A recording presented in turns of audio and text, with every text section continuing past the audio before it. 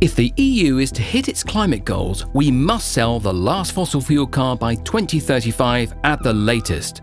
That will mean all polluting vehicles will be off the road by 2050. To achieve this, most car makers agree that the best solution is battery electric vehicles. They're clean, efficient, and becoming cheaper than conventional cars. So why is the fossil fuel industry desperately promoting e-fuels for vehicles? E-fuels, synthetic petrol and diesel, will prolong the life of combustion engines, allowing oil companies to hold on to a big market for fossil fuels and engine makers to continue profiting off a polluting technology.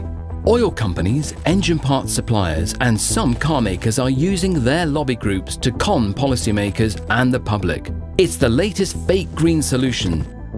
Whether you look at the climate impact or the economics, our research shows e-fuels make no sense for cars, and that the only solution for powering cars is electricity.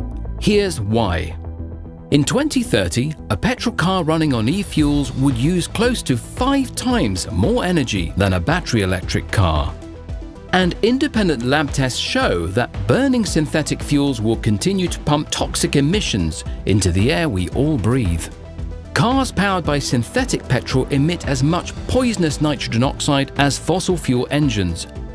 Synthetic fuels are also hugely expensive to produce, and so far no one has produced them at scale. On the other hand, over 1 million battery electric vehicles were sold in Europe alone last year.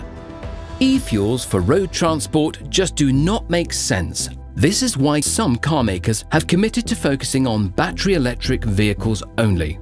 The message to policymakers is clear. Don't be fooled by engine makers and the fossil fuel industry who want to go on supplying polluting technology. Instead, e-fuels should be saved for planes and ships, where electric solutions aren't an option. For cars, e-fuels are expensive, inefficient, and they will continue to pollute our air.